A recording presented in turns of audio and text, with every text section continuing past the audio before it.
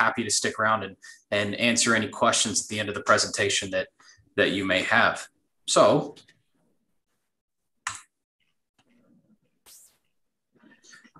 since our last meeting, we've seen about 24,000 new user accounts created since our last meeting, which actually, funny enough, surpasses the 500,000 user creation mark. So a pretty big accomplishment for our little program here. That equates to about 40,000 envelopes per day and about 45 to 50,000 filings per day as well. And 79% of those transactions actually come through our state filing portal, with 21% of those going through some of our other commercial EFSP vendors. And since our last meeting on the JP front, we've added one new Justice of the Peace, and that's Ector County. We've had a few more precincts added to the system as well, and we still have currently 6 active engagements working as we speak, with 7 more in the pipeline ready to go as soon as those ones are completed. Say that one more time. My apologies. So in total, that added about 5,000 more filings per month. We saw about 114,000 filings total in October, and JPs in total contribute about a little more than 110,000 filings per month on average, which is pretty good considering that our JPs are not mandated. So as most of you know, there's been a new review tool implementation that's been going on the past few months. So Microsoft deprecated Silverlight support on October 12th. And during that time, Tyler has worked diligently to transition our user base over to our new review application, which is built on HTML5. It's no secret that we've had a few bumps along the way, but we think the clerks have acclimated to that very well. The average filings we've seen in this time frame is is a little over 49,000 filings processed per day. And in October, we saw rejection rates at 6%, which is the lowest we've seen in the last 6 months. So between January and September, we saw around a 91% review time for envelopes within 24 hours. And in October, during the transition, we did see that dip a little bit by 2 percentage points to around 89%.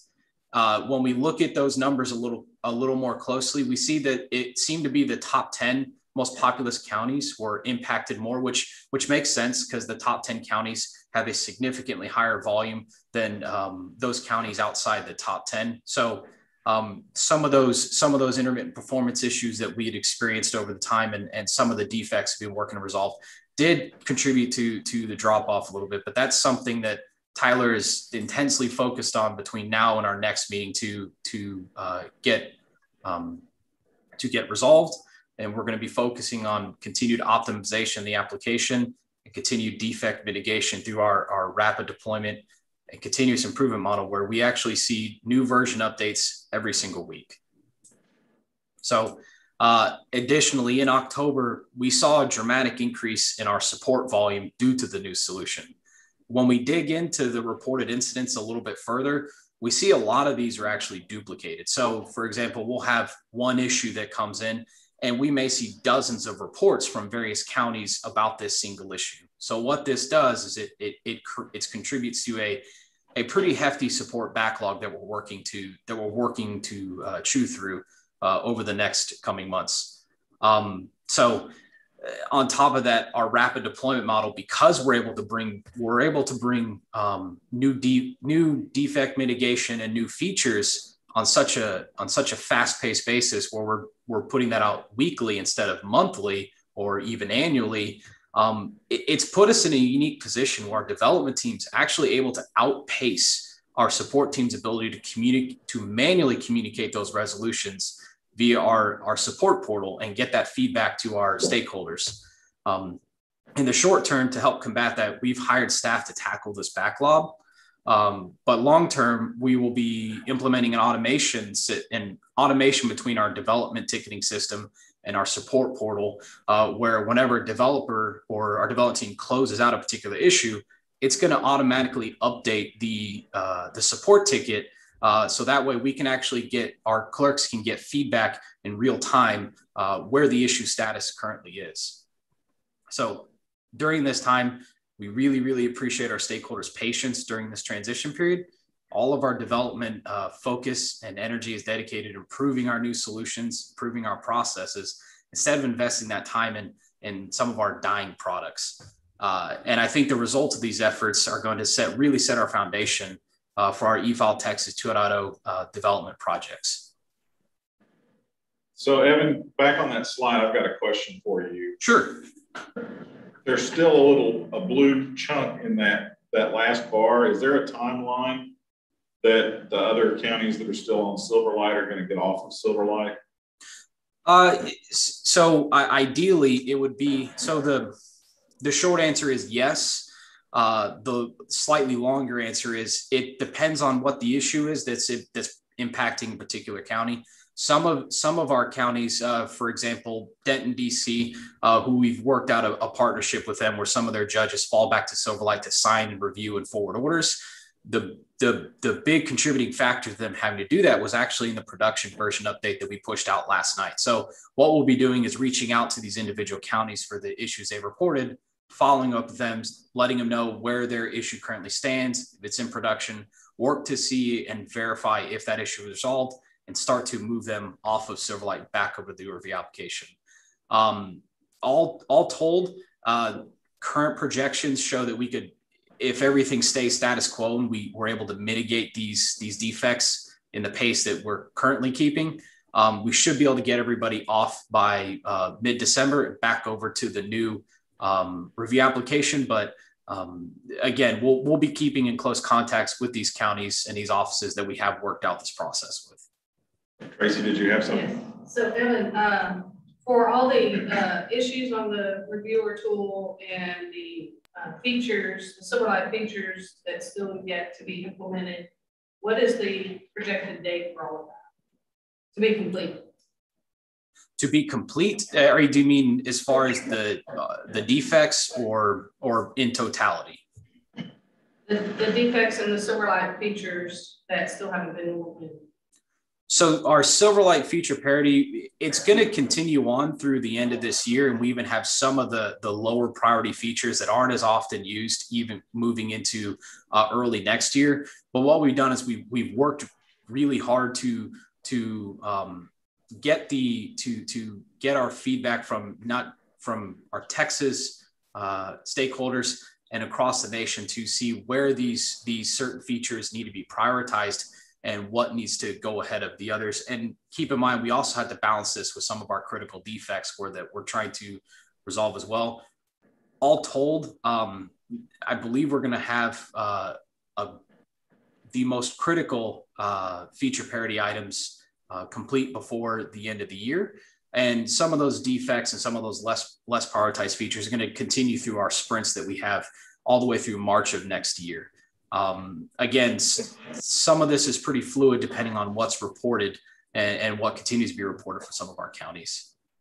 Are you going to continue the weekly rollout? Yes, that's something that's going to continue into perpetuity. And then I think, Mark, you had your hand up as well. Yeah, hi, Evan. You mentioned that there was some lag between dealing with development and support on the clerk side. What about on the attorney side? And I should know this, and or you're going to address it later. But is there a solution for attorneys with FAQs and problems? And is there any type of sort of automation in response? You get automated answers that are pre-programmed if they're asking a question about standards. We had a problem a couple months ago with PDFs, and I think y'all helped us with that. And it had to do with everything from embedded fonts to stuff we were getting from court reporters to images and processing. And Terry was also very helpful in that. So my question is, is there anything like that for the attorney side that are running into that take advantage in a suggestive? I'm suggesting, some sort of automation in terms of helping in that way? So I can answer that in a couple different parts. As far as our internal automation for providing feedback from the development team on issues that are reported from either our filer support team or our core support team, that automation will be, both support teams will take advantage of that automation and be able to get instant feedback with some of these issues are resolved. And of course, what version of either the new Tyler filing portal or the new version of the reapplication that fix will be in. The extra wrinkle where we have with the attorney support or the filer support team is it's not the attorneys that are interacting directly with our incident management system. There is that additional layer where it goes through our filer support. So we don't have as instant of a feedback model, but something that we could take advantage of is things like our chatbot, where if there is a prevalent issue that's reported, such as the most optimal PDF formats that you submit, what we can do is utilize technologies like our chatbot and put out support articles based on that feedback, based on the resolutions our developer provide, and we can surface that to our filing community for them to be able to search for answers and solutions to problems that may have previously been reported. Hey, Mark, I can add a little bit more color as well. So one of the transitions that we're doing here is migrating our support tools also to the cloud. And so that affords us a lot of opportunities to do some unique things that we haven't really had the latitude to do in the past. Things like Evan mentioned with regards to a chatbot, but also significantly improve our knowledge base articles. And so, what we find is that there are a few dozen articles that are the most commonly used articles for each jurisdiction, and prioritizing those and getting those up to the top whenever someone asks a question helps get them to that answer easier. And so being able to intelligently route them to that and say, hey, we noticed that you asked a question about this. Here are the top 3 articles that may impact your question or may help you address your question. And if those aren't there, then you can then talk to a representative who can help route you there. So those are some of the things that we're doing. The chatbot is one, obviously, but really getting the callers into the right knowledge base article to find the information quickly and rapidly, and trying to mimic some of the more commonly used practices in the commercial space here for supporting our legal professionals. So if you ever go in and you try to, get help from, like an Amazon, for example, usually they give you a few articles to say, hey, did these help you? And if not, then they quickly route you into a support contact. And we'll try to mimic some of those processes, but being able to move to the cloud affords us those opportunities. So that's part of it. The additional workflow between our development ticketing system and the communication outbound to our legal professionals will also improve with that workflow process that we mentioned before. And then, of course, we're also adding different channels to be able to support the legal professional community members as well. So a lot of things that we're doing that are on the horizon, but getting to the cloud obviously is the first part of that. I will say that there is a very significant emphasis on refactoring the state-provided filing portal. And we've received significant feedback on how to improve that experience. And so we've got a team that we've developed to do just that and just improve that experience. So in the next couple of months, you'll start to see some dramatic changes to that filing portal for the better, taking into some of the considerations that we've been provided by our legal professional community on how to improve that performance. One of the things that was really brought up in those dialogues was the first step in that process in that new portal of uploading the document. The legal professional community members that we spoke to, so they didn't like that. They'd rather have that back in the subsequent steps like it was in the past. So we'll be making those changes here over the next couple of months. But love to get your feedback, Mark, as we do, and see if we're moving in the right direction. And if not, how can we pivot to do just that? Thank you. Thanks, Terry. Any other questions on this slide? And Evan, this is John Horn. I have some questions, but I'm not quite sure if it's related to this. It may be. We're still experiencing some minor issues since we moved from Silverlight.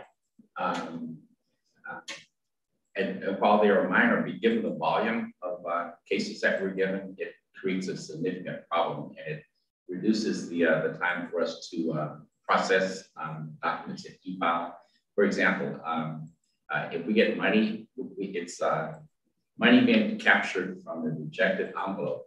It's capturing the money while we're rejecting the filing, but it still captures the money.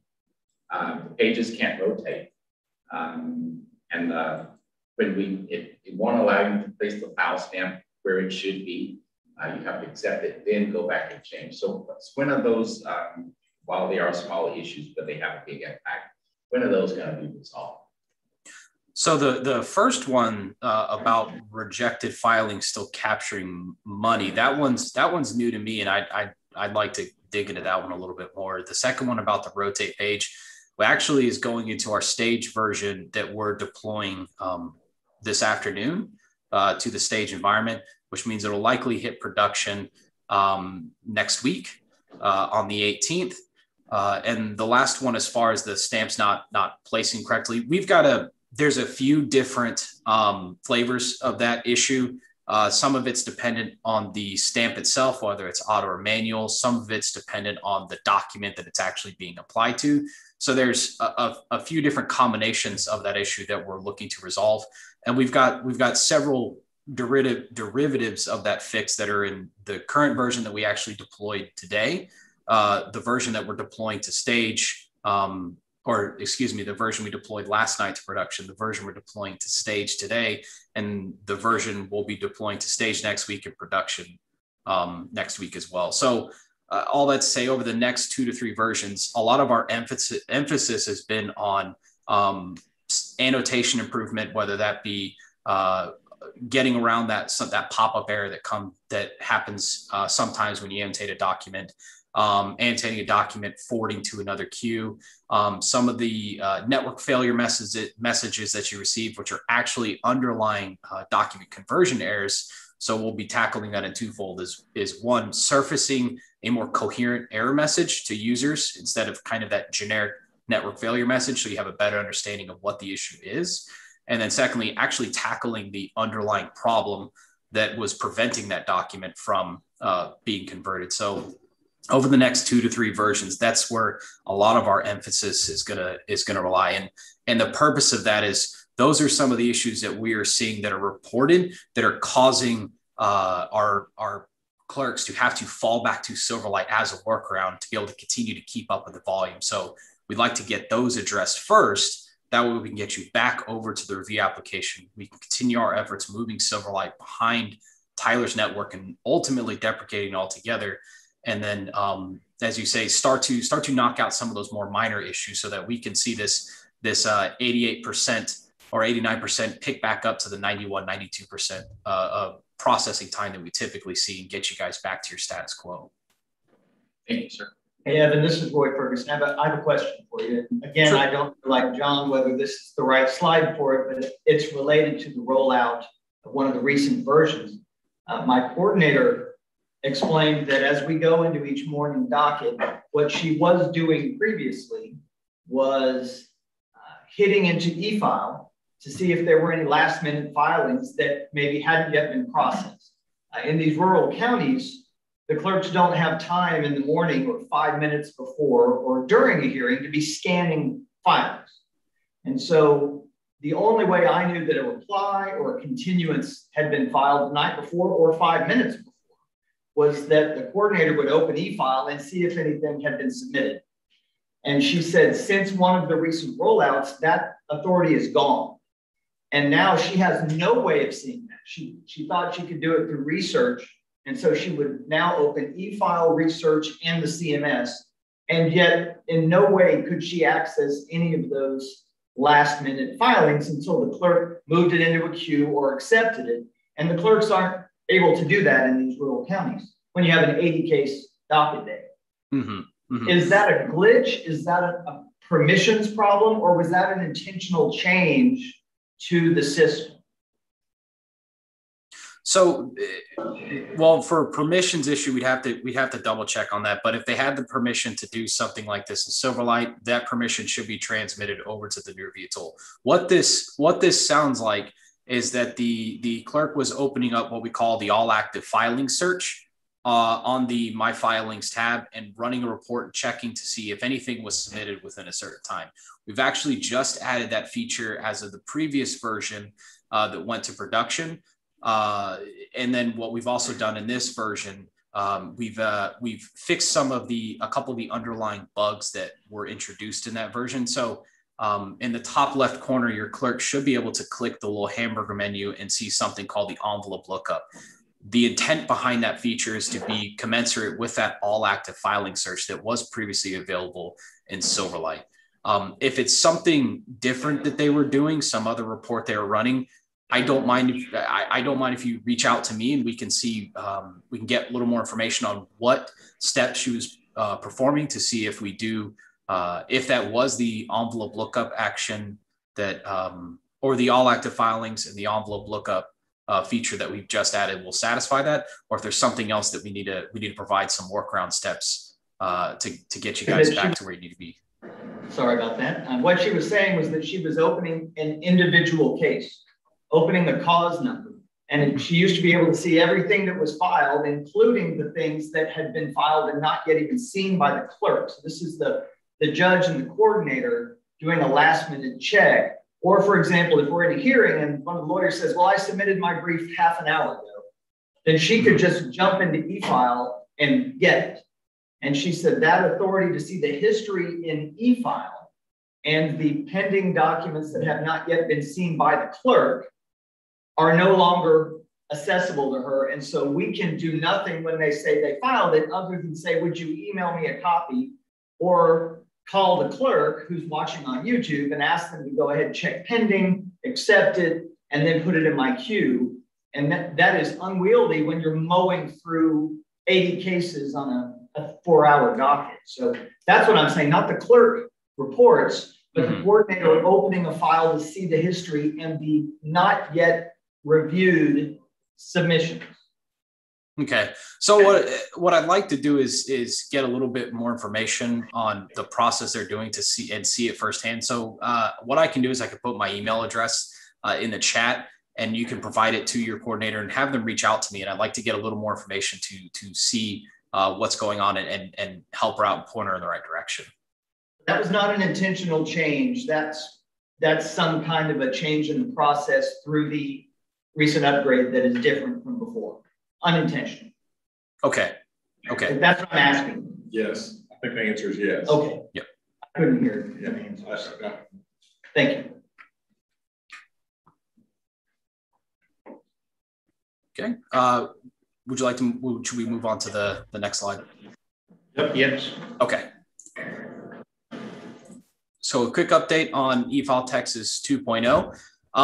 As you can see from the slide, we're actually starting to overlap some of our cycles. If you were in attendance in the early kickoff meeting, we did say that this was essentially how the implementation would proceed, is that we would have overlapping cycles. And the intent was to front load a lot of our analysis and design on our requirements and new development features that are going into the 2.0 project. So on the left-hand side, cycle 1, the execution phase is about 68% complete, with our solution development during this phase around 62%. During this time, we've actually already kicked off our initial testing phase, which is 58% complete. And that represents our first round of user acceptance testing for our items that are marked as out-of-the-box requirements. And our OCA SMEs are actually beginning their second round of testing. Additionally, our e-file analytics pilot testing is about 78% or 75% complete. And so far, we've actually received overwhelmingly positive feedback.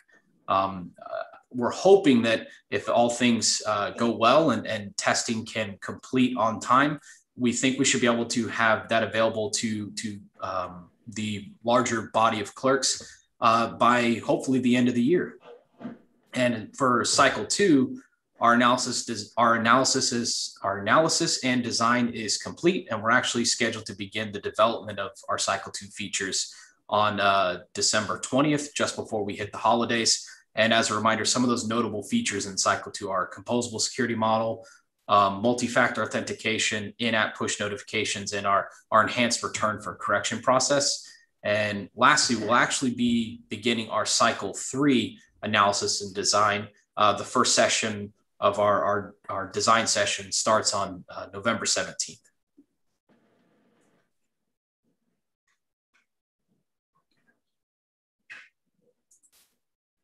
And lastly, some research Texas update. Our user growth was, our new user growth was only about 1.5%, but the actual growth of attorney users was around 6.5%. Additionally, we've had 6 during this time since our last meeting. We've actually had 6 new counties ask for the inclusion of criminal records, which is actually consistent with our legal professional community, where the #1 request is, when will we be able to get our hands on criminal data, followed closely by when will we be getting judgments and orders available to us. And that second question actually speaks more to the integration status. And right now we have about 6% of the courts that are integrated, but we're hoping that the UCMS project could help increase the number of our integrated courts. And lastly, in the last meeting, it was asked that we provide a breakdown of the document purchase revenue, which you can see in the bottom right-hand portion of the slide. On average, we're seeing that the integrated courts are getting about $2,400 per court, and our non-integrated courts are at about $400 per court.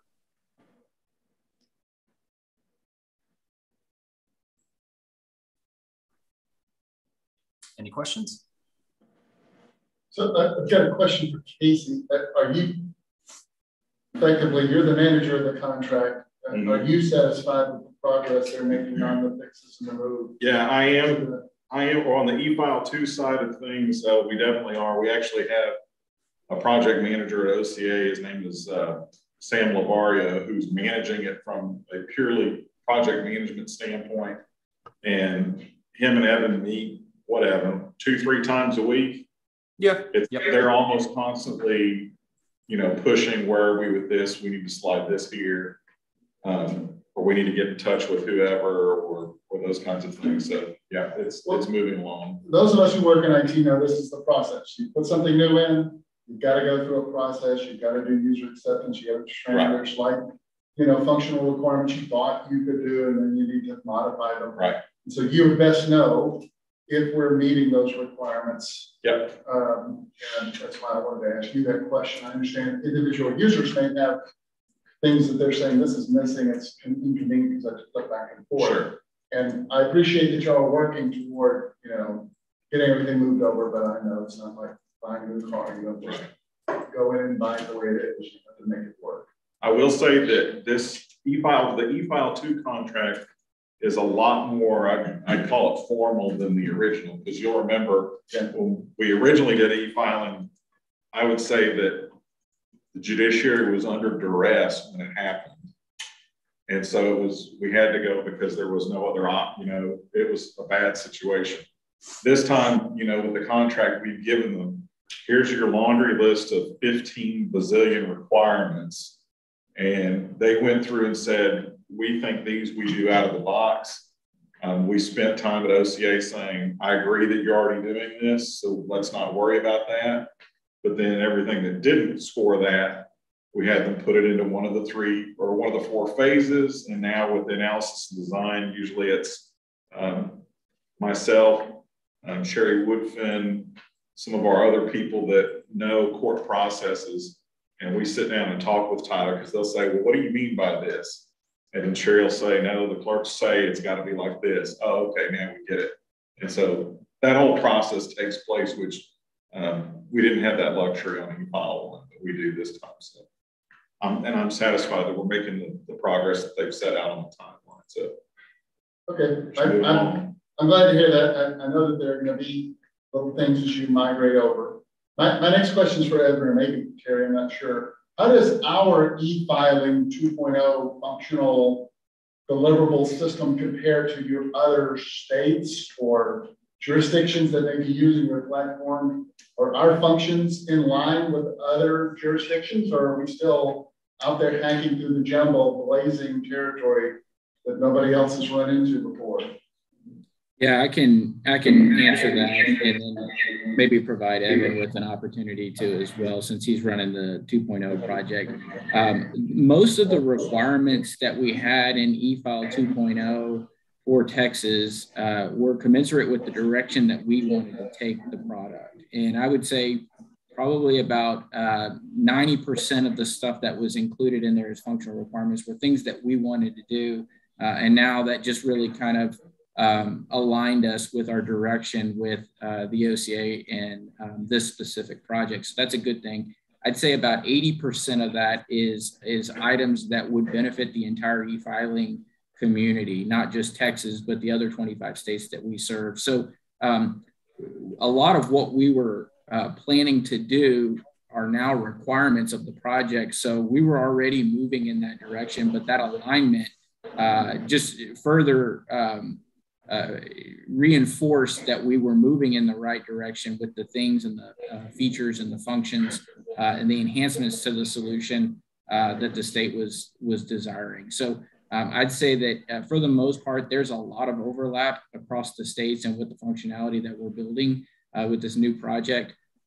There's always going to be those nuances in those states that maybe have different processes that require different functionality. And Evan spoke a little bit about that with regards to feature parity. There's some items in our Silverlight review tool that really are only used by one jurisdiction across the 1,500 plus jurisdictions that we serve across the country. So those are some of the things that are maybe a little further delayed. But in general speaking, I'd say the vast majority of the new enhancements in the new project are commensurate with needs of other courts across the country. I would add to that too, that I think generally speaking, the e-file system is the same way that textbooks work. Texas says, we're going this way and here's the standard, and most other states will say, yeah, that works for us too, we'll just take that. Yeah, and continue. I'm sensitive to users being impatient or having to go through change. I think I'm hearing from the participants who are part of the course using the tool that they've got, concerns, that I haven't heard an uproar, just let's get these things fixed. I think you've set a good direction there. I appreciate that. I think both sides are kind of, both the users and the builders of the system are working toward a common goal, and I appreciate that. I just wanted to make sure everybody was in agreement on that. We don't want to find out in March, oh my God, we expressed concerns way back in November and no one listened to us. It doesn't sound like that's what's happening. It seems like everybody's satisfied. We're making progress. So. And from the actual kind of nuts and bolts project perspective, that's something that Sam and I have both taken into account whenever we set up our user testing groups. We wanted to get a good sample set of either more experienced attorneys, less experienced attorneys, so we can kind of get feedback from different user perspectives to make sure that we're capturing the most good that we can from a feature and how it operates whenever we hit the user acceptance testing. As far as even before that, when we're still in the design and analysis phase, what Terry had alluded to on the previous slide, that we have a team that's overseeing the kind of the product evolution as a whole, and listening to the feedback we're getting from our user communities and making those right user experience adjustments. This same group are actually tapping into whenever we do these design sessions, so that way they can look at a particular feature and say, okay, this is very much Texas specific, and we could design it in a way that meets Texas requirements, Texas goals, but allow the flexibility to make some fine tuning, some tweaks for other jurisdictions that are outside of Texas. So we're taking a lot of that into account, and where we can't build it strictly into the feature, we're trying to tackle it with having it flexible enough that configuration can kind of handle some of those other edge cases in other jurisdictions.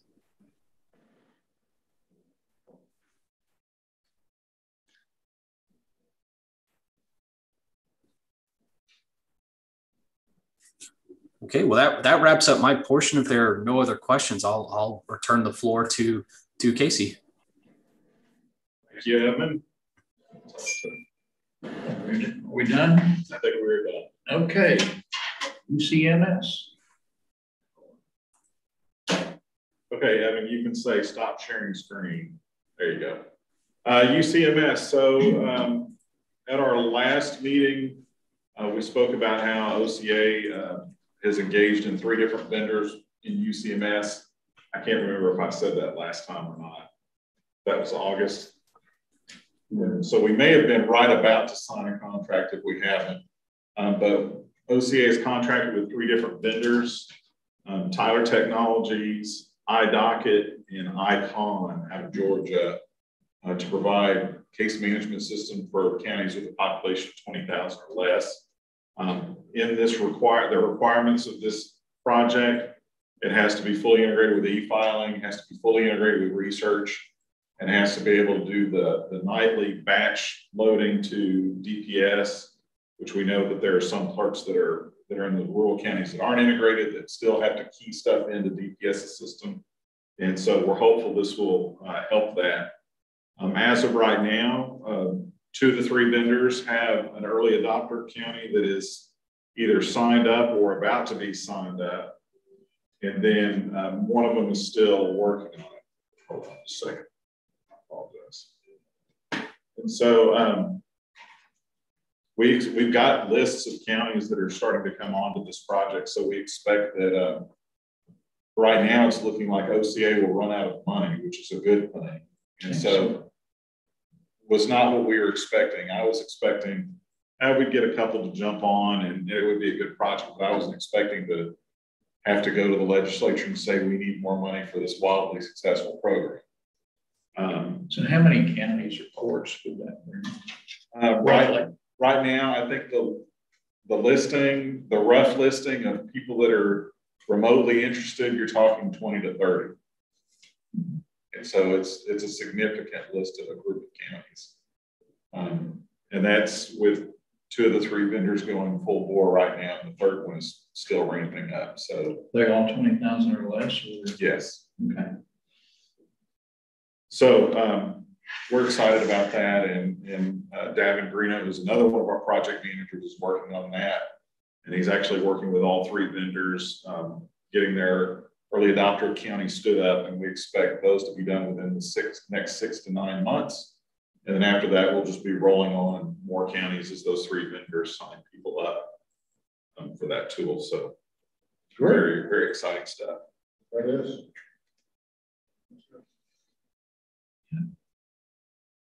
Anything else on that? And that's all I've got on that one.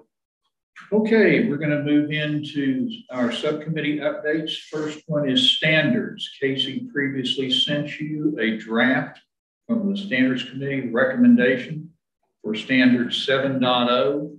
A significant portion of that update is in response to Senate Bill 41, which is generally referred to as the consolidation of fees legislation. And open the floor. Casey, do you want anything that you want to add before we Sure. So break it open? As you all recall, the process is generally the counties and other people email us saying, hey, I need these changes to the standards.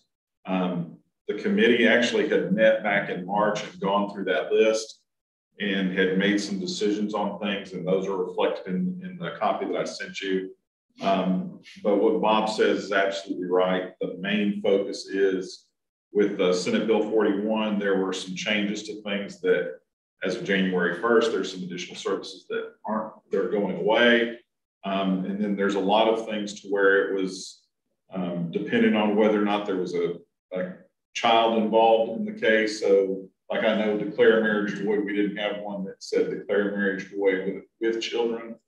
And so the fees are different. And so those are the big adjustments that we made in this version. John, Tracy, do y'all have any additional comments or concerns? I know you and your staffs have been through this pretty thoroughly, so. Right. Okay. Any of our Zoom folks have any questions or comments, concerns you'd like to talk about?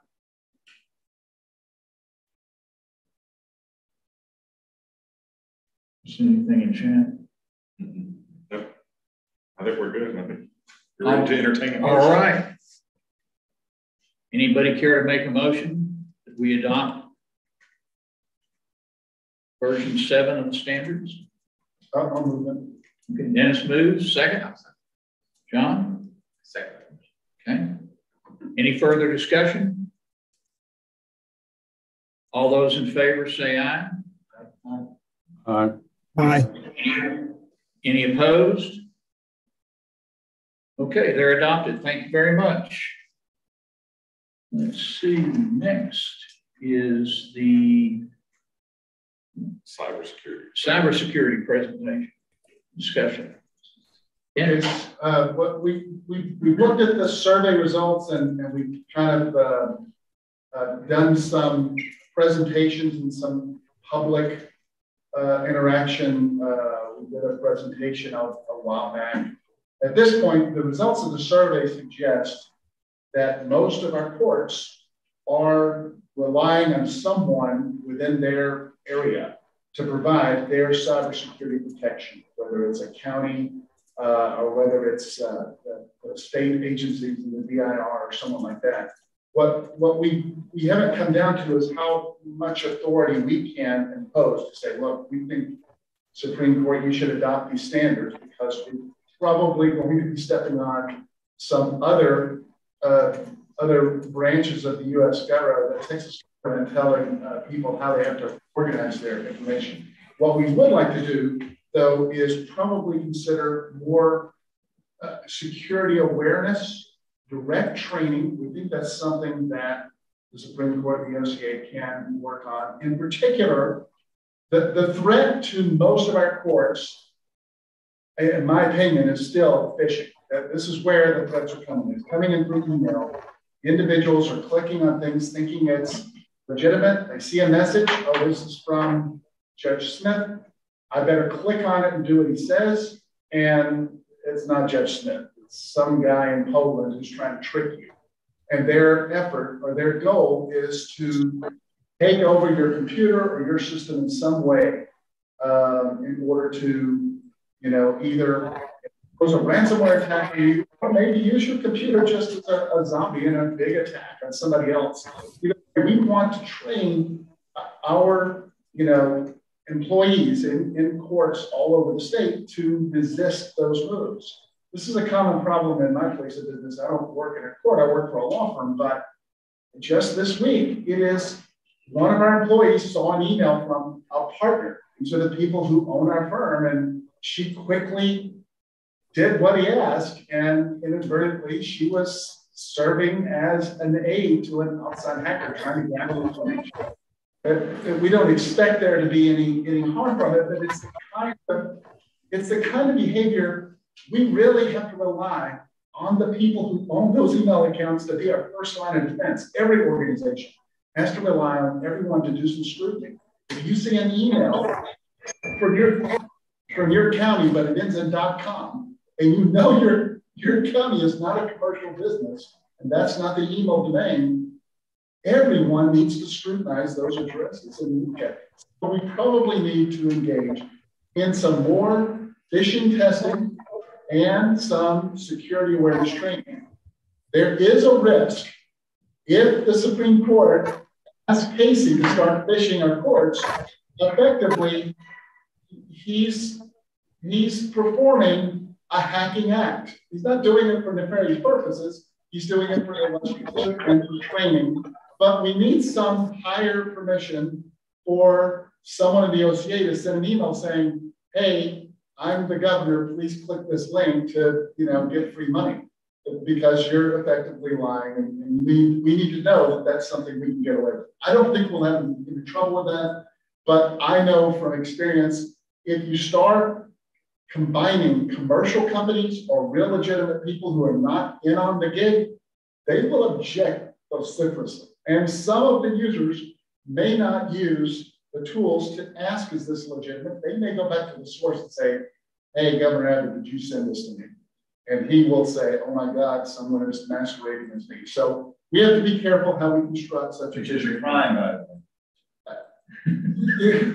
So you need the governor's permission to be part of that. Correct. You would need the permission of any commercial business. If you pretend you're Chase Bank is not going to be happy that you're masquerading as them. It would be that way with anyone. And there are some things that I think we need to consider. But I believe this is an important next step because not every county or jurisdiction or court even has the wherewithal to do that. Casey, you've been doing some fishing inside your own agency. Yes. And it's fun. I like to take the boat out just as much as everybody else.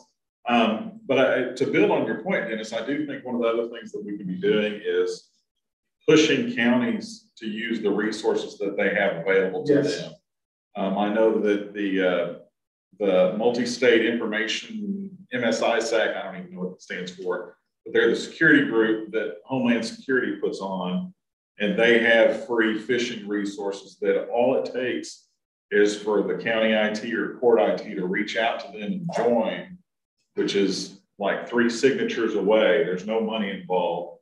And then all of a sudden you have access to a bunch of no-cost tools that allow you to do a very quick fishing expedition to see where you are and to see where your weakest links are. Is the training in the state universal? I remember, in Travis County, every 6 months, I've got to be online with the certification that I've taken the latest IT cybersecurity course, and they follow up. I mean, it's all kept on who's, I as a department head, I would get a list of here's who's not compliant. I'd go make the rounds and make certain they did it. Is that a standard around the state, or is that unique? I believe the last couple of sessions ago, they did pass a law making that a standard, and it was for annual training for anybody who, it doesn't matter what level of government that you're in. If you're a government employee, local, state, federal, doesn't matter. But if more than 25% of your job was done on a computer, which is pretty much everybody, these days, then you're required to take that annual training. And so like for OCA, for all the courts that we support directly, we have to sign off annually to the Department of Information Resources saying, we gave out training and we certify that everybody took it. And we do the same thing. We send out reports to the chiefs or the executive directors that can say, look, you've got these people that haven't taken their training. If they don't have it done by such and such a date, we're going to turn off their account, and then we'll turn it back on once they take training. Usually that kind of gets people in compliance. And then we also do the bit when we do go out fishing, and when anybody does click on that link, because of the way the fishing software is set up, it immediately tells them you've been fished, and it assigns them some remedial training to go through to say, this is what you should have spotted. And the other thing that we have the flexibility of doing is increasing the difficulty. Our first one that we did was just a notice from DHL that said, dear user, you have a package. We need to verify your details. Easy. But we have all the flexibility in the world. So I can do what you said, Dennis, and send an email from Nathan Hecht, and it'll be, Chief Judge 1728@gmail.com, but it'll say, I'm, as the Chief Justice of the Supreme Court, I need you to do this, this, and this. And I think you will absolutely catch a lot more people. Right. In my law firm, the one fish that I did that got me in the most hot water was when I sent a message from someone called the Attorney Review saying, we have a complaint against you. Click this link to learn about it. Holy crap. A lot of them fell for it, and they did not like that at all. But there was a fishing campaign going on at that very moment against attorneys. It wasn't directed directly at Texas, but it was all over, and we felt we were justified because our attorneys and our end users are our first line of defense. Listen, whatever y'all saw on CSI or any movie you saw about cybersecurity, there is no appliance that Bill Gates sells and you plug in and you're safe. It doesn't exist. The end user, the person using the computer, the person on the keyboard gets to decide first. Do I let this in or not? And we've got an open door. We've effectively built a castle, and instead of one big drawbridge with guys with spears and arrows, we built thousands of tiny drawbridges, and a lot of people can let the bad guys in. And so we have to train those people first. That's our best line of defense, is to educate the people who run those little drawbridges in the form of their personal Outlook account. I think that's crucial.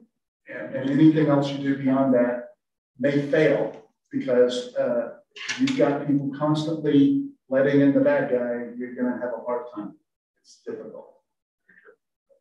So I think that's where this committee want to focus our efforts. Judge Hind, I don't know if you want to add anything. I jumped in the front, started speaking, but we had talked whether we have any initiatives or special things. After reviewing those surveys, I'm afraid hard posted directives or rules may not carry as much weight, except to say, you know what, here's a minimum standard. We think everybody should achieve this. And if it's published, so much the better. But in particular, we really want to help with this user training, because they are the first line of defense. Oh, yeah. And I agree with everything Dennis says when it comes to IT, regardless. And I think he's right on point on those things. The couple thoughts I have are, one, you know, we talked about this and we haven't really reached out, but I think we should be reaching out to the Texas Center for the Judiciary and the District and County Clerks Association and asking them if they would please give us, 10 minutes at every one of their continuing education conferences to just do the training for the judges and the clerks themselves. It's one thing for the deputy clerks and the court staff. There's, an employment relationship there where, there's some authority there. But for the elected officials themselves, you've got to work through some personality issues sometimes.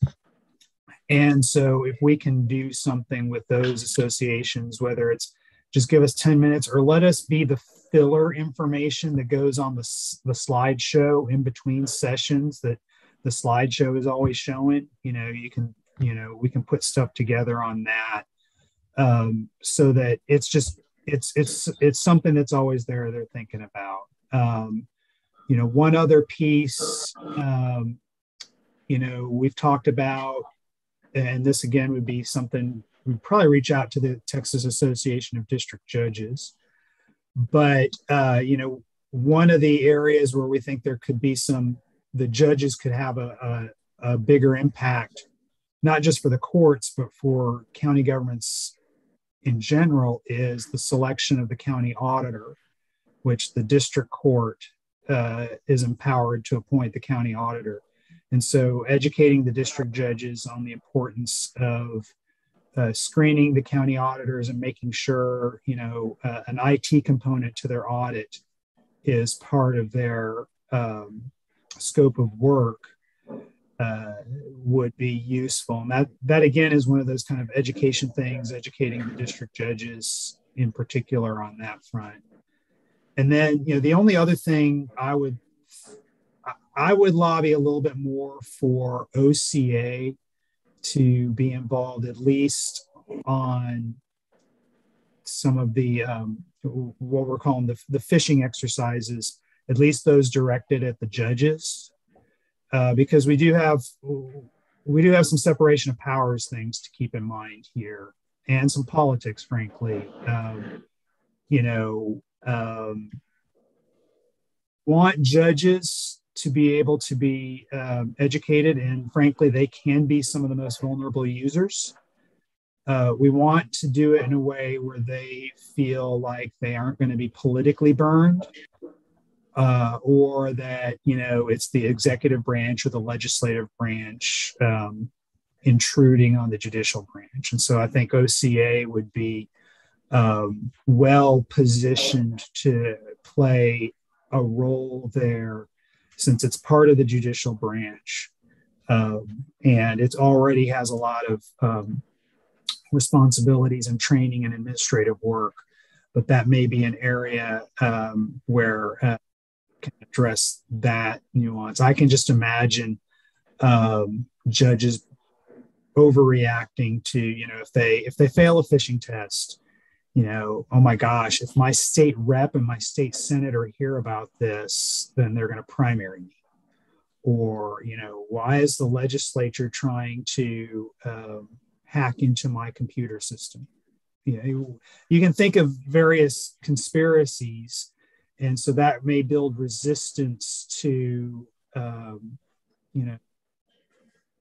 compliance in terms of going along with the education system. Whereas if it comes through the judiciary, through the OCA, there's a little bit more confidence that this is what happens in the judiciary is going to stay in the judiciary on this front, with the idea that we want people to engage in this training and to be receptive to constructive criticism rather than just defensive about it. So those would be what I would add to what Dennis is suggesting.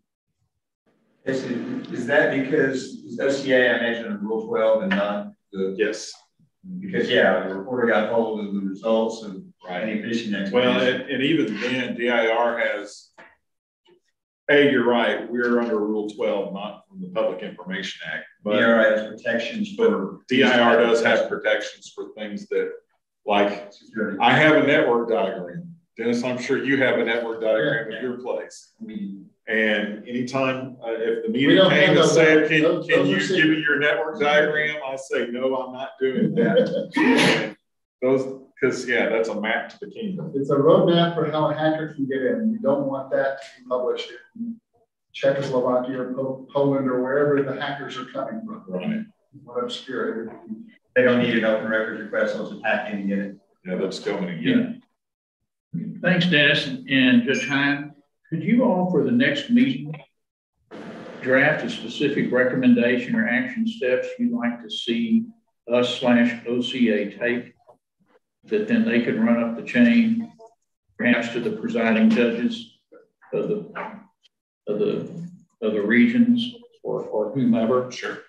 To get reaction. Some ideas from here. Casey's idea about using the MSI style is great, but I think Judge Hines' idea of specifically asking for help for the judges will be a great aid, because as the judges go, it's going to be much easier to get all of the other court members to follow along. If they're not part of it, then some of the clerk staff may say, I'll get around to it. It's not important. The judge doesn't see it as important. If we can get everyone to go, then I think it'll be a lot better. Okay, if you could bring that back to us for the next meeting, and we can move that ahead. All right, orders subcommittee. So that's Carlos and Todd. Hi, thank you. And Todd, please jump in, and anybody else who's on the subcommittee as well. Let me kind of start at kind of a high level, and then I'll kind of go into a little bit of the work we've been doing. We had several meetings, and we've had some work towards getting concrete proposals for this committee. There's two aspects to what we are doing. The first is sort of the process flow, the technological aspects of it, and I think that there may be an update with regard to Tyler on that point, if I understand from Casey, but maybe not. And secondly, and we're going to have hopefully a sort of best practices type process flow, hopefully, that we're going to be putting together over the next bit of time that the subcommittee is working. The second part has to do with a rule proposal or multiple rule proposals on how exactly we get actually the orders loaded up on for e-filing, for e-service to be up on the system and to be up on research. And so the first item that we looked into is, can we have, or that was the subcommittee was proposing, and I think we have tentatively possibly a positive answer, which is, can we have a signed orders queue? Because right now it's very confusing when in the file there's a bunch of proposed orders that are filed and they have certificate of services. There's a series of technological issues that may be slowing down the process of trying to get the actual signed orders online. And so that's one thing that we talked about. And the question really, and this is a question for research for Tyler, is, can we create a signed orders queue so that once the judge signs it can immediately be queued up for the clerks to stamp and process through. And Terry, I see that you unmuted. I don't know if you wanted to answer or if you want me to keep going, but if you want to go ahead, go ahead. It just a short response to that. Absolutely. That's definitely something that we can set up and configure and work through that workflow. It would be by jurisdiction and even by court. So by the how we would handle that. But short answer is yes, and we'd love to work on that. Great. And so, and then the next part I'd say is we're fortunate to have a number of clerks on the subcommittee from very large jurisdictions and from jurisdictions that are not as large, but they've shared different process flows, and it's been very collaborative, very helpful. I think it's been enlightening to people like me that didn't understand all of the process that was going on. And we're going to continue to do that and hopefully have something to present to the committee more robustly in the future.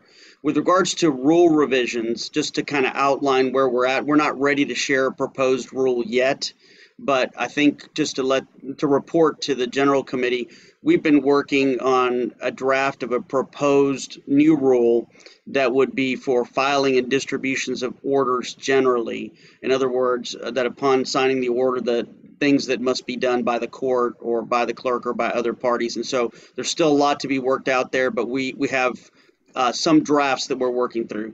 Then I'd also say that we have 3 other rules that we noted in this process that we may make a suggestion to the Supreme Court Advisory Committee or the Rules Committee or another group, which are Rule 26 pertaining to the clerk maintaining the court's docket, Rule 297 pertaining to findings of facts and conclusions of law that the court shall file, and thirdly, 306A3 with regards to notice of judgments. These are all, and I appreciate Judge Hind helping me out and finding out some of the rules that were similar to what we were trying to do, but providing mechanisms that the court is already effectively filing or providing information that is required to under the rules. So that's a short summary of some of what we've been up to. The last thing I'd note is I would echo what Judge Hind said in connection with the cybersecurity context, and we had some discussions about it in our subcommittee, which is to the extent that we can be a complement and help with some of the organizations statewide for the district court or county court staffs, as well as some of the judiciary, whether it's at CLEs or other things like that. It may help with kind of the general process of getting this standardized throughout the state and making orders available online for everybody. Last point I'd make, and then I'll turn it over to Todd, is there's a case that the Supreme Court issued last month where apparently it had been 4 months between the time that the court order issued and the parties were aware of it. And I don't think that's typical at all. I think that courts are and clerk very diligent typically in getting orders to the litigants, but it happens from time to time. And so it's really important for a number of reasons that to the extent we can expedite the process of signed orders being available electronically and online, that's something that I think will be valuable to members of the bar and the public. So that's my report. Yeah, and I don't really have much to add to that. I think Carlos accurately covered the state of affairs on the orders subcommittee. I did note during the Tyler report that the second most commonly asked question by the legal professionals using Research Texas is when orders are going to be available.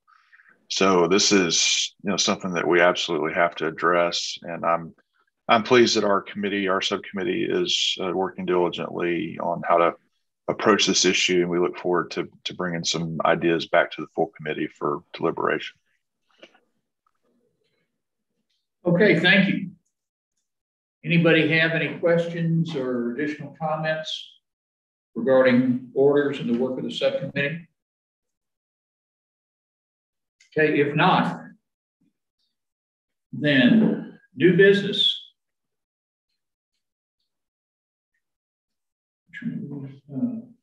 I can take the first one, Bob. You want to take that? Sure. So currently in Research Texas, you all are aware that the way the pricing structure is set up, and Tracy, tell me if I'm wrong, the current structure is 10 cents a page with a maximum of $6. Yes, in research. Yes. So keep that in the back of your head. 10 cents a page with a max of $6. With the passage of Senate Bill 41, they split out copy fees based on the original document and what you're distributing it as. So going from paper to electronic is $1 a page. Paper to paper is $1 a page. If you have a file that's electronic and you're giving it out electronic, kind of like what we're doing with research, the fee structure in Senate Bill 41 is $1 minimum and then 10 cents a page after 10 pages. So that leads to a little bit of disparity, because if you have a 6-page document, if you go to the county, it's $1 because it's $1 minimum. If you go to research, it's 60 cents. And then the flip side is if you get a 50-page document, or let's say a 100-page document, on research, $6, but on the county, it's going to be a little bit more than $6. And so I think the question here is, do we want to synchronize so that what research is charging is the same thing that is being charged in SB 41? We can't do it until SB 41 that we're just going to charge this. So I guess that's the point, and we recommended, I think the committee recommended. Right, and the standards committee recommended that we do that and be consistent. So, is there? I noticed during Evan's presentation, he showed what Research Texas revenue was. I guess that's over the last quarter. I don't know what the period was. Is there a way to apply the synchronization to the past behavior in research to see what the net revenue difference is? This is not going to produce millions of dollars, is it? No, I don't think so. Evan, Evan or Terry, do you know off the top of your head, do we have the ability to see past research transactions and the number of pages that they were? Yeah, we should be able to pull that. So we can find that out if we need to, Dennis. I think it sounds reasonable to synchronize it. My question is that if we say we should propose to the Supreme Court that we synchronize it, then we can do it in a way that on January 1st, when it hits, that it hits and we're not out of sync. Well, we can demonstrate that it doesn't substantially, radically change the whole revenue model, and there's no reason not to do it. And I think that they would be very willing to do it, but there's still a question. Well, Dennis, the other side is how do we justify doing something different for documents that in fact are the same documents other than the source and be different from what the legislature just enacted? Yeah. That whole thing, the and then explain that, and then explain that. Is there not, like usually in these, I've seen this legislation, but usually in the legislation with charging there has to be related to what the cost of providing the services is. So it's just that set amount. The way it's said is that justification, right? We got to also. The way it's said is it's copies for a copy of something. If it started in paper and you're giving it in paper, it's $1 a page. If it started in paper and you're giving it electronic, it's $1 a page. And then everything else is this.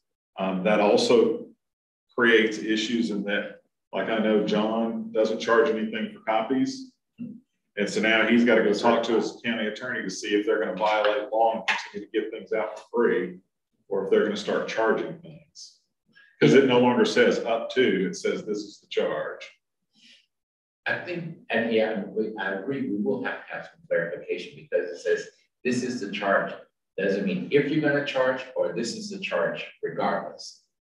I mean, so you have those litigants who cannot. Yeah, constitutional provision you've got to watch for if it doesn't give you that. Yeah.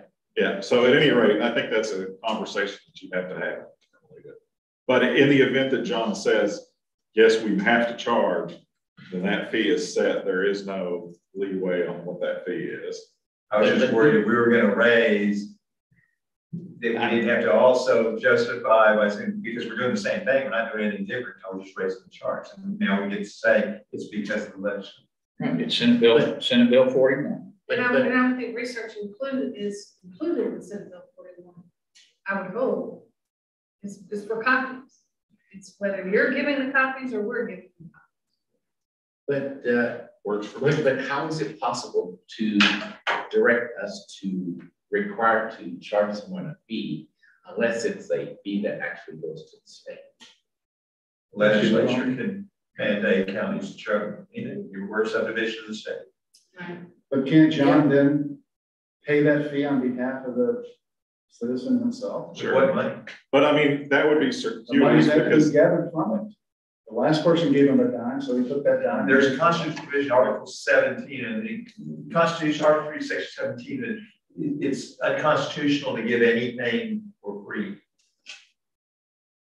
You're doing it now. I think that problem might exist, but now in the face of the statute, if it is a charge that says you have to charge and he's not, it's more clear. it's in the clerk's office.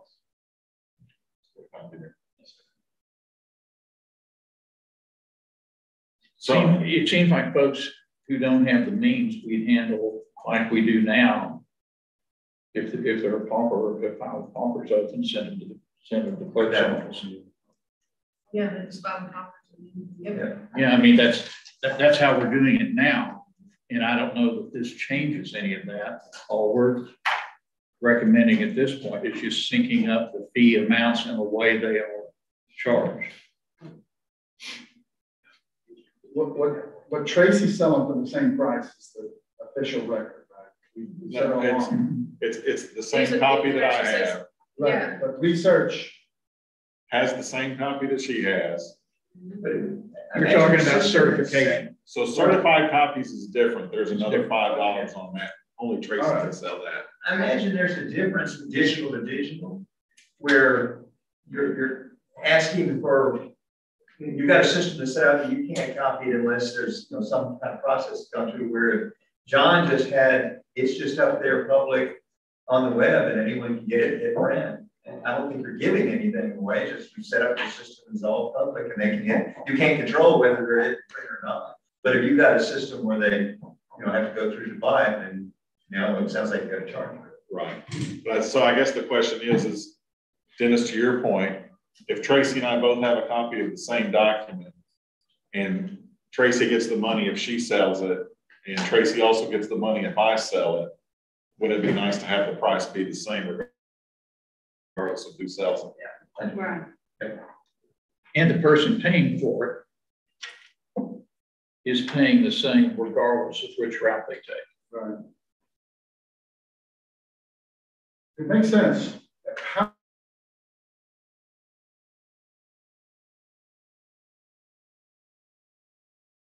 Or is that only if the court that has it in paper form?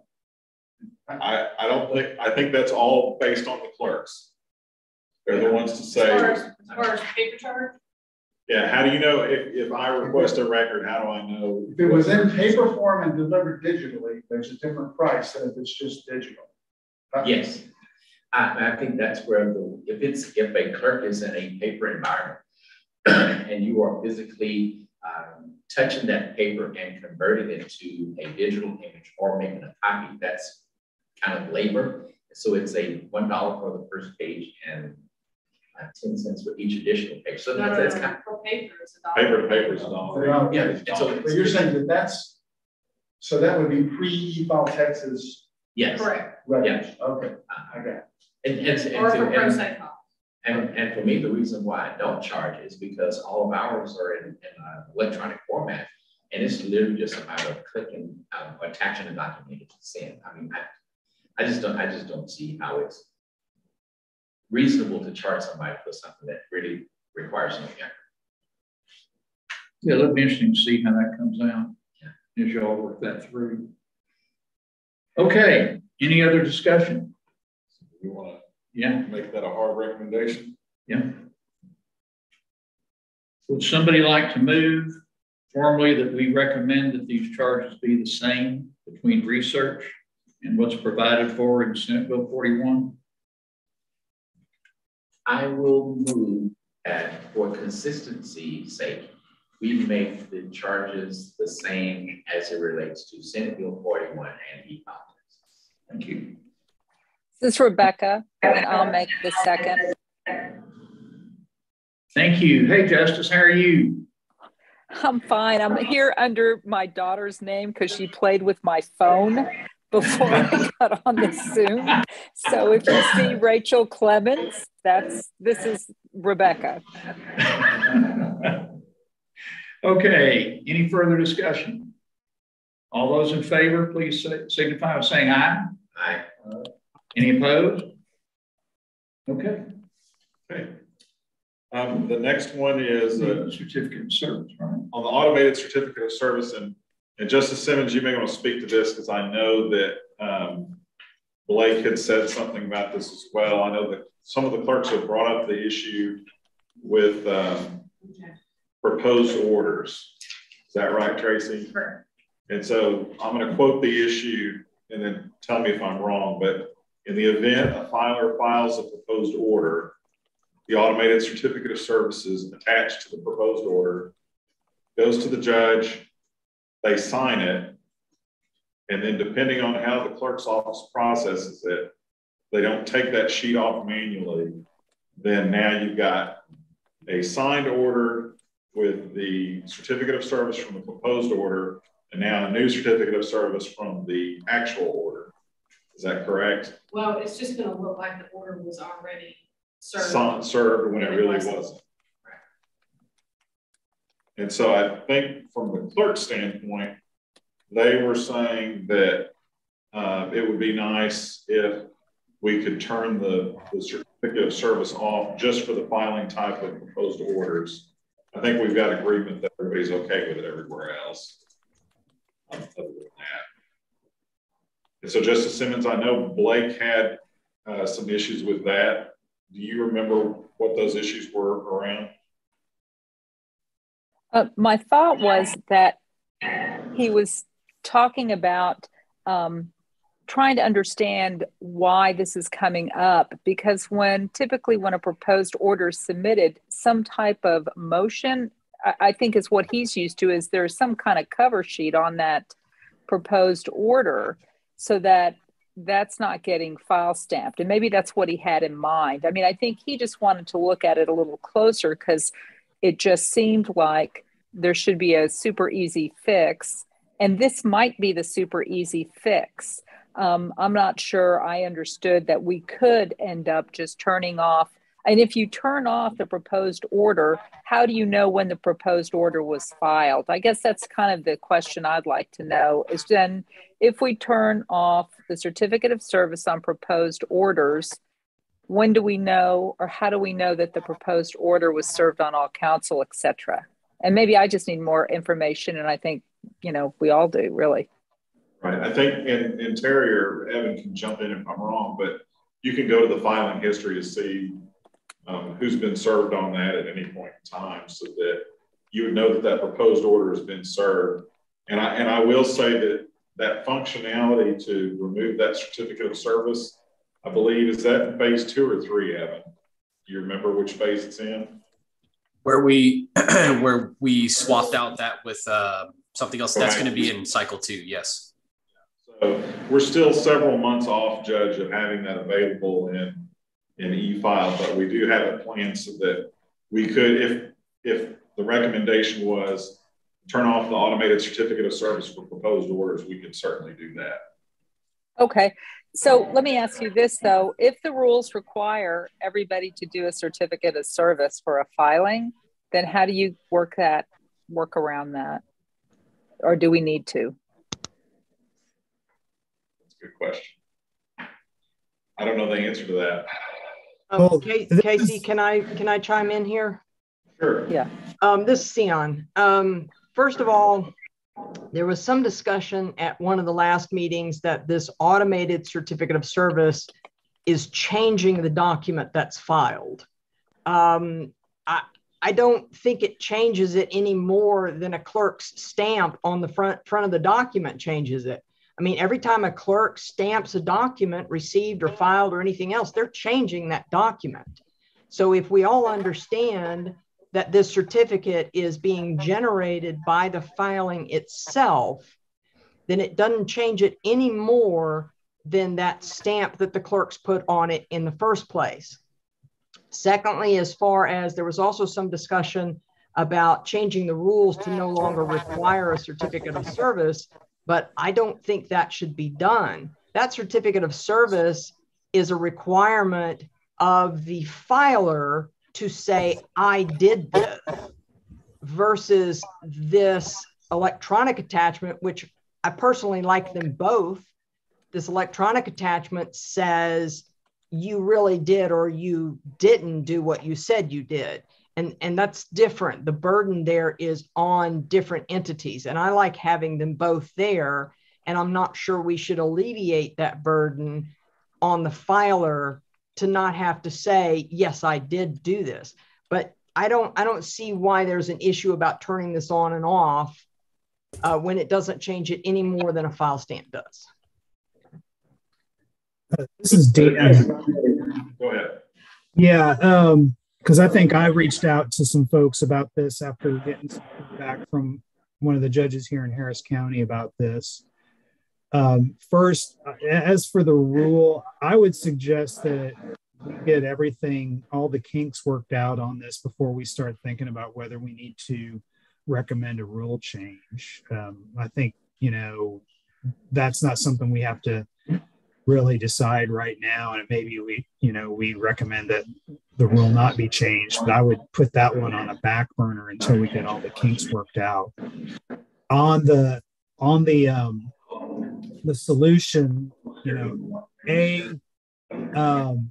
I do recall Blake sending maybe he just sent it to me, I don't know, but he said that, he'd asked that JCIT not actually take any specific action since he couldn't be here today, but that he fully supported sending this to a subcommittee or something to study.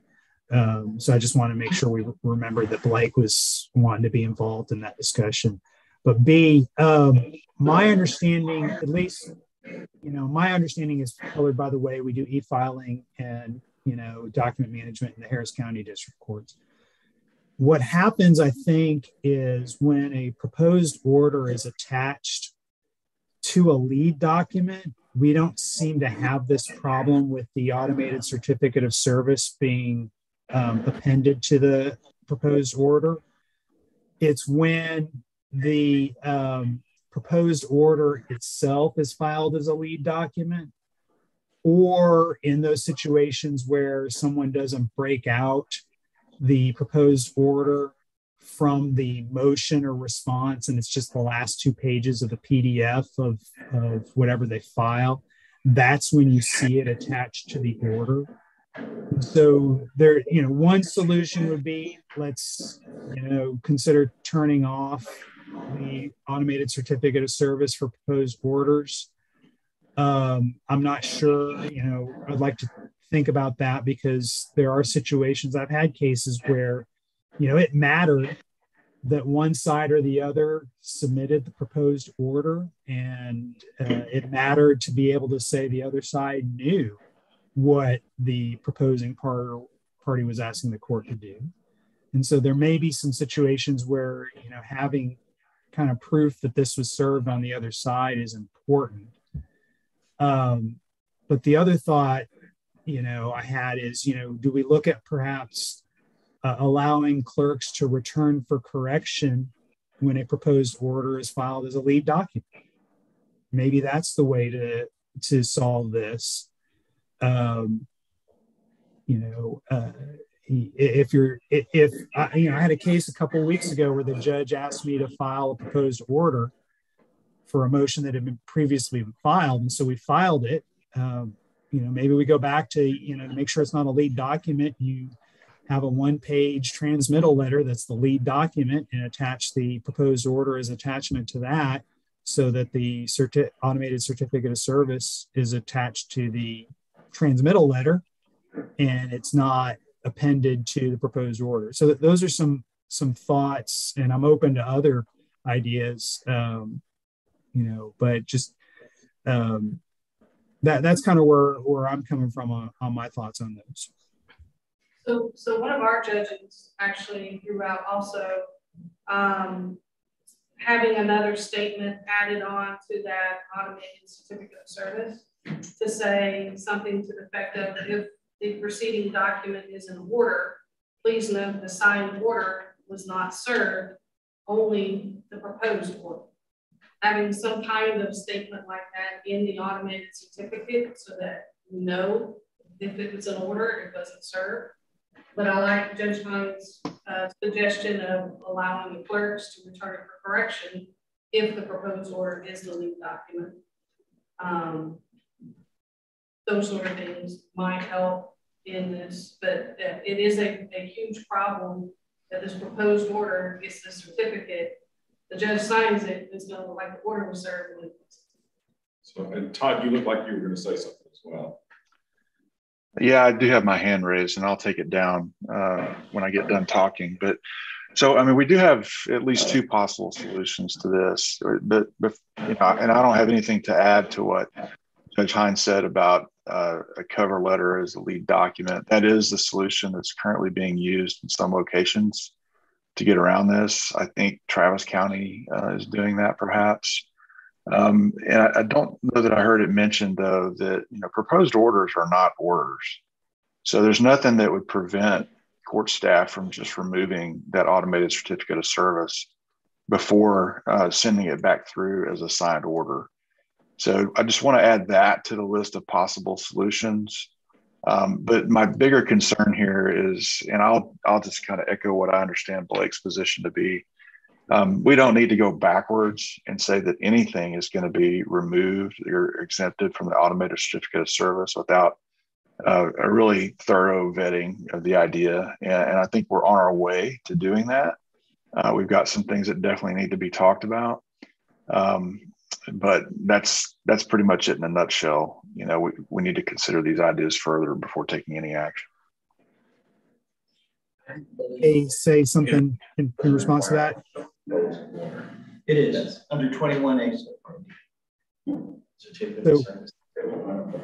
if you submit a proposed order not attached to a motion or in court, you're required to attach a certificate of service under 21A subpart D, falling back to B. So it is required. The question is the language confusing? I see what you're saying, but wouldn't it automatically append a second certificate when you signed it and put it in? So there would always be two. So why, hold on, Tracy, why would there not be, when the judge then signs it and e-files the signed order? Our judges don't e-file. But aren't we talking about getting all of the orders into e-file? Right. It depends on how we set up the e-filing in the research Texas. But our judges, we prep that document. Once it gets filed, it gets prepped for their judge's signature. So the exact document that was filed is prepped for that judge's signature. Right. If we have to manipulate and delete a page, which we don't have tools to do that right now, that would be extra work that we don't have time to do. So deleting the page is not an option as far as I'm concerned. But as soon as that document is prepped for the judge, when they sign it in our system, it gets sent back to the clerk for her to get into our case management system, right? It goes into our case management system. Then a notice is sent out to the attorneys that it's there for them to look at. But nothing's ever e-filed back in, nothing's ever e-served. That order that the judge signed then gets noticed to the attorneys that that order has been signed in the case. If we can not use e-file, because there are different variances of how a judge will electronically get documents for, in this instance, orders back to the clerk. So let's just use the preferred submission process instead of e-file, because everybody does it differently. I would prefer that we do it that they are submitted electronically through e-file. But I think at some point in the discussion, Judge Berg, what we were saying, but I agree with you. And I also agree with Tracy, but we got 254 counties. I think what we should do is start looking at how we're going to do this in a hybrid environment, because we still have to take that into consideration. Those of us who e-file our signed orders don't have this problem. There's two certificates of service. But the whole point of changing the rules is to try to solve the problem. And I think that you make a good point, but I think a lot of members of the judiciary, they see what you're doing as such a hurdle that they have to go over, not knowing that, not realizing that if you just spend a short period learning this process, and the more you do it, the easier it becomes, and the quicker you're able to execute that process. And that's that big hurdle that we now have to deal with. Couldn't we do that through training on the 8th floor upstairs for court administration? Because I don't do it, but my court coordinator does it. But I'll tell you, and I've been a court administrator and court coordinator. I've done all of that. And but it seems like, and when I was elected, that's when I learned that the clerk's office, county clerk or district, became the dumping ground for the things that nobody wanted to do. But if you understand the volume of everything that we have to do, that's why clerk's offices have been behind forever. Is because we're doing everybody else's work and not really focusing on our own. And that's one of the things that I just basically wall that up and said, no, we can't continue to do that. We have to get our office on the right track. The interesting dispute we have on this thing is funny because the judges are saying, let the judges be responsible. And the clerks are telling us the judges won't be responsible. And so we're at this point where we say we can solve it if the court administrators do it. So the clerks don't have to, and the clerks say, well, the courts won't do it, and so we'll still have to. And so here we sit. I don't know where we go. But I think a lot of clerks, they are in some instances, and I won't bite my tongue. They're bullied by their judiciary, and so they kind of roll over. So, and then you have people like me. I look at a judge like, excuse me, and I mean, I'll work with them, but I'm not going to do your job. Well, you know, it seems to me, we all know that in each of the counties, there are certain traditions and cultures about who does what and how we divide up the work. The metro areas are much different than a multi-county judicial district and everything in between. It seems to me, first step would be to define and write out what is the preferred / optimal procedure for this process to take, and get agreement on that, and then go to who does this impact, and is the impact such that we need to make some adjustments? But in order to do that, there is a lot of ambiguity in the way that the statutes are written, because we were talking about that earlier. When you say courts, does it really mean the clerks? If it says whatever, does well, John, we can put this at whatever level y'all want to, and have recommendations as to who it falls to and why. But to me, there is enough ambiguity in this, and that's why we need to get something in writing that everybody can look at and react to, and then take it for wherever that leads us. So otherwise, we'll be talking about this in 23. So does this lead us to another subcommittee? Justice Simmons and Bob? I think it's already... I think we do need a committee of the clerks, because I need to understand these processes better. I look at it as a judge that, I'm sorry, I'm responsible for my orders being correct, and I wouldn't sign an order that had all kinds of different file stamps on it. I would, sign a clean order. But I don't know if the process is such that it's very complicated and the judge doesn't really understand what they're signing or how that process works. So I think we need a subcommittee just to get a better handle, as Bob said, on what is the preferred process out there and how does this all work? Justice Simmons, this is John Warren, and I really would like, while we have the majority lion's share for the, what should I say, we have more urban clerks. I really would like to see a very, very significant number of smaller counties to participate, because their processes are far more difficult than ours. We can get Sherry involved and recommendations. Sherry's happy to get us recommendations. Yeah.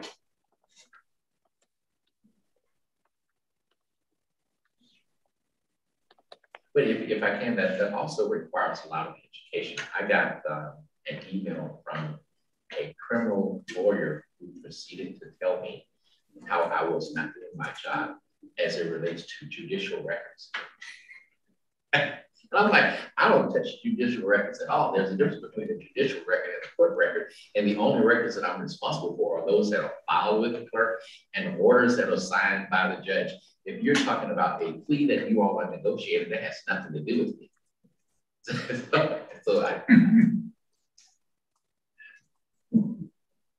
Okay, any further? Do we have a committee or do we have a group that wants to look at this closer? Bob, do you want to see if there are people there that want to work on this? There are, and Casey's going to talk with Sherry. Okay. Getting some clerks from some of the smaller, less populated counties around. And we want a multi-county district for sure. Yeah. To go through this. And what I would recommend is once we get those folks identified and their agreement to serve, that we actually set a, like we did prior to 2020, the work session, actually set a face-to-face work session for those that want to be involved, and start it at the beginning and literally walk through the flow of this. Okay. Can I chime in? Can I chime in here, please? I'm sorry to interrupt, Bob. What we're talking about here is so closely related to the work that the orders subcommittee is doing that I think we need to be considering these things together. Okay. And certainly there's no issue with representation among smaller clerk's offices in terms of what's feasible. But I think before we go and create another subcommittee, that's going to have work that substantially overlaps what the orders subcommittee has already started down the road with, maybe it's more of an expansion to some degree of our existing subcommittee. And certainly no one's going to have any objection to, having rural clerks participate. I think we could use some more judges on our subcommittee to hear their viewpoints too. Judge Ferguson just joined the subcommittee, and I see that Judge Caruth is on it too. So we'll certainly reach out to her. But if we have other judges who are willing to participate in that subcommittee, then we certainly want them to speak up and join us. Your committee's expanded. That sounds good. Thank you. So, Carlos and Todd, I'll reach out to you with clerk suggestions to expand that committee as well, since we're adding that to the scope. Well, Casey, yeah, I agree. And let me just say that I think what Bob mentioned, we need to have that process, and we can call it whatever we want, go through subcommittee or new subcommittee. But I think that engagement at that level with everybody who's interested in participating and having a sort of an hour or 2 hours set aside just to do that, I think is important. So I'm glad that the subcommittee is welcoming new members. So does that mean this is more of a focus group of the subcommittee? Yeah, it's another facet of the same subcommittee. Because if you think about it, it's the order subcommittee is their charge is how do we get orders into research, but then in doing that work, they have to know this is the process of how orders work, and this is a piece on the front and the back. It's still related to orders. Still related to orders. Yeah. Right. Okay. So the last item that we had on new business was regarding the flow of sealed documents through e-filing. Laura Hinojosa had brought this up, and we've seen other work being started on juvenile case filings as well, juvenile cases. But right now, all it is a policy prohibition of you cannot file sealed documents or sealed cases through e-file. And so again, Laura Hinojosa brought this up, saying, is there any way we can talk about getting that prohibition lifted? I've spoken briefly with our friends at Tyler, and this is other states. I do believe Terry and Evan allow sealed documents to flow through e-filing. So that's mainly just a configuration thing on our side to get that.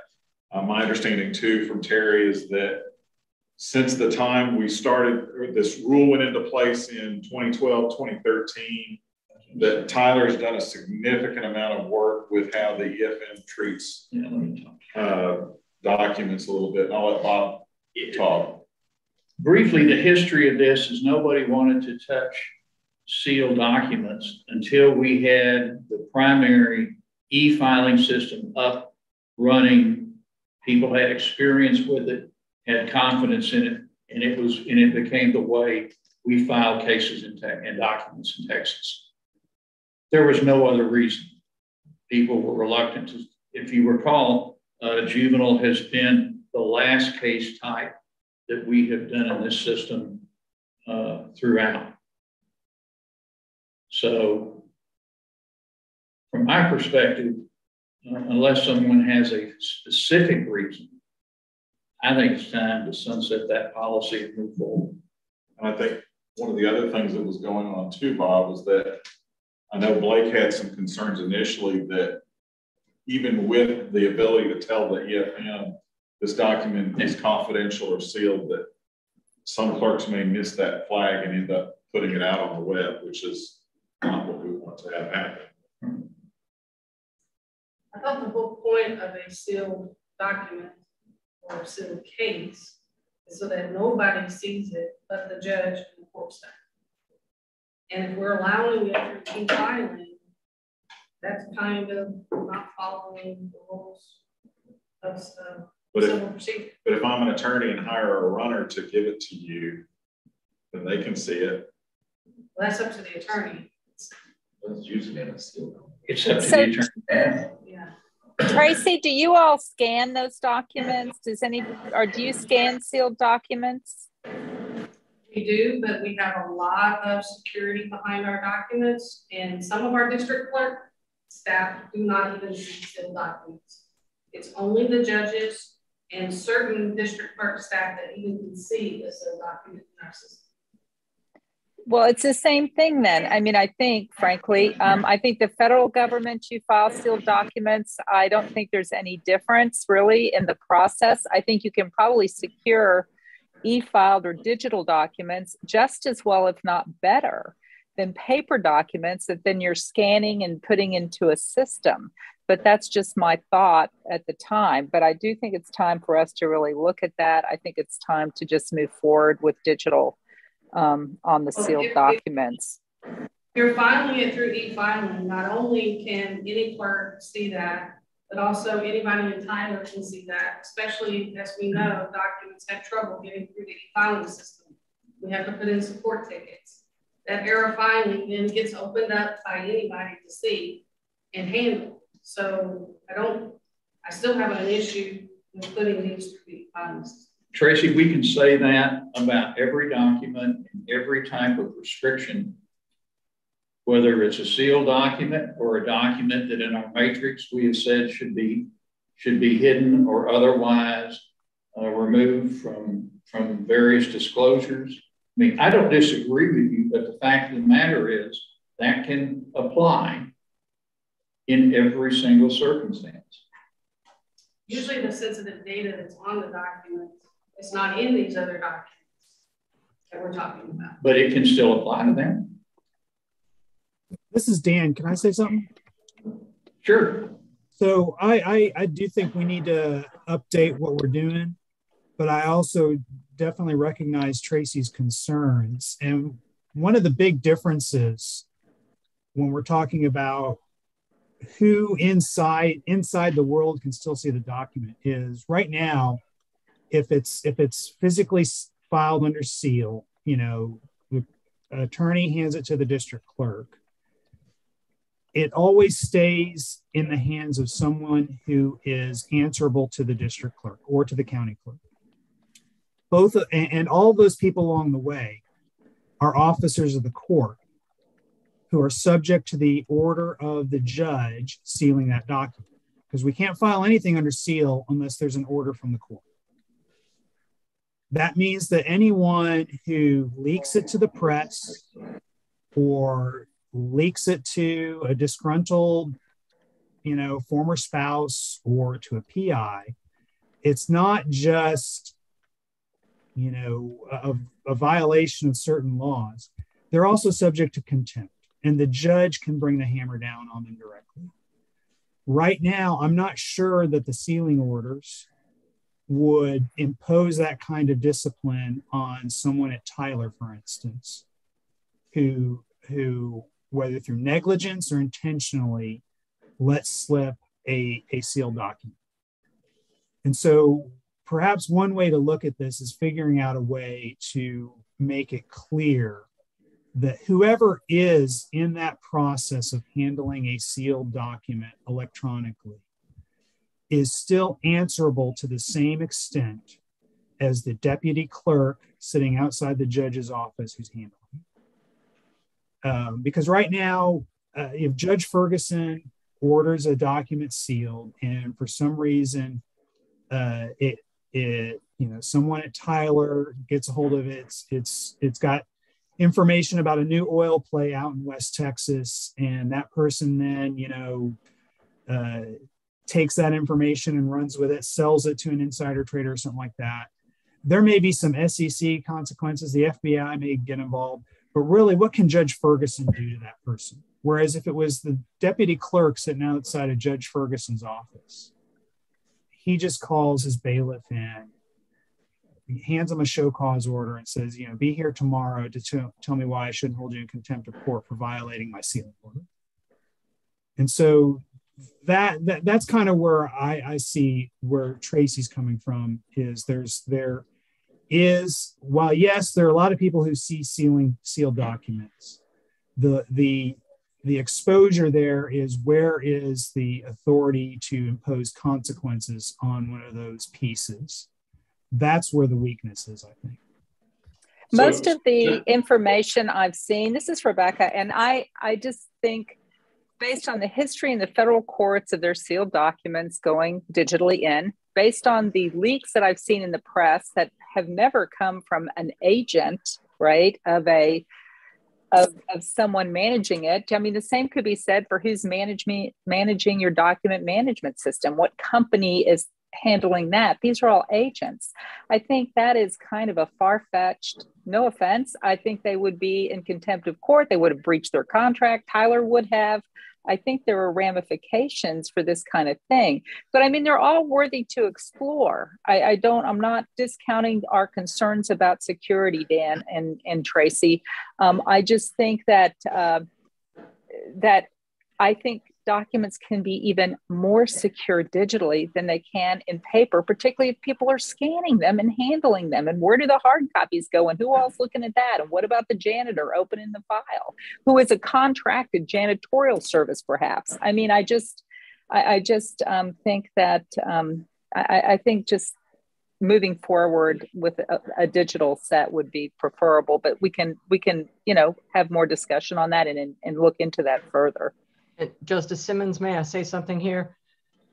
This is Sion again. I don't disagree with everything that's being said, but I would ask you to remember, as we think through this, that this is more than just some confidential contract or something like that inadvertently gets leaked. Remember, this could also be a juror's questionnaire on a capital murder case that has been attached as a sealed exhibit to something, and it gets leaked and that person potentially gets killed. So this is more than just contempt of court. It has to be secure. And I would just ask that everybody remember that there are much more severe consequences on the criminal side to seal documents than there are necessarily on the civil side. So I'll the technologists will throw this out. I'm going to start writing checks to Terry as I can. There is a technical solution to this problem. We do it already. I have to store documents in a cloud that are sensitive and highly confidential, and I can't allow my cloud vendor to read them. Furthermore, I can't allow my cloud vendor to surrender them under a court order because the counterparty might be the US government. So we use an encryption key management service from another cloud provider. So if any of you were to store documents in my box space, you can load up box.com. When you put it in, Box will go get from my key server an encryption key, encrypt it, store it in there, and Box can't read it. This is required for us to handle confidential documents on behalf of our clients. I'm not sure why we can't use a system like this. I don't know how you get the EFSPs to use the same thing, but essentially the files are encrypted as they travel through the system. Right. And so I believe that's the case because Terry, correct me if I'm wrong, because my understanding is that our EFM environment is CGIS compliant, which would then turn around and require that documents be stored in an encrypted state while they're there. And then as they're traveling through, they're also going through an encrypted tunnel. So it is the case that when those documents are in Tyler's possession, that their computing staff behind the scenes or their cloud vendor can't see any of that stuff. We would just have to raise that to the level that whenever the attorney tells the EFM or the FSP, this is sealed, or whoever's putting it into the filing system, then a new key is requested that is kept under the control of whatever court decides. And no one can open it until they get that encryption key back. Right. So it's in the e-filing system, but no one can read it unless they get the authorized permission to access that key. Again, I don't know if that functionality exists or can be added at the user level to eFile Texas, but it exists in the commercial world. And I'd be very interested to see what the feds are doing with their filing system. I mean, I'm sure they also are very concerned about security in many of their cases.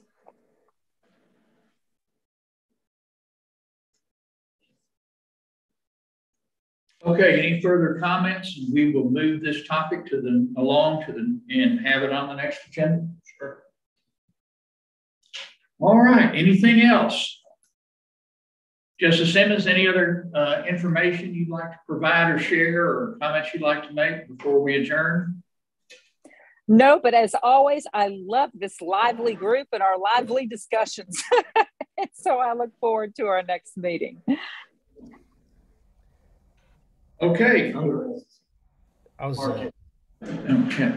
I hate to do this, but I was going to go backwards and just suggest a name. I know Sherry's name was mentioned in regards to the potential training with different clerks in rural areas and urban areas and stuff down the road. Kim Pachoyak at OCA runs, I think, the domestic violence training, and she may have a good model to take and use as a starting point for training when you get to that point. She seems really, really, really on top of things, and again works with Sherry, so that might be organic tap there. Thank you, Mark. You're right. Thanks. Kim works with us, and I know her well. Okay. All righty. Unless anybody has anything else, we will stand adjourned until our next meeting. Thanks, everybody.